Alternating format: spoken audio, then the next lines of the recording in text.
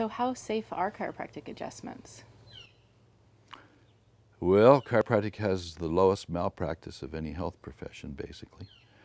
And I forget the millions it takes to create a big problem.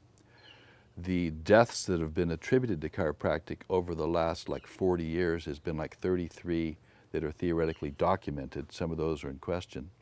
And it's very interesting. Most death is not from chiropractors. Yeah. It's from laymen, PE coaches, wives, many times a medical professional, so to speak, who hasn't been trained in manipulation. Right. So it is still a consideration, but my guess is it would be about one death in the world a year from chiropractors. Yeah. And with strokes, it's huge, many million before a stroke.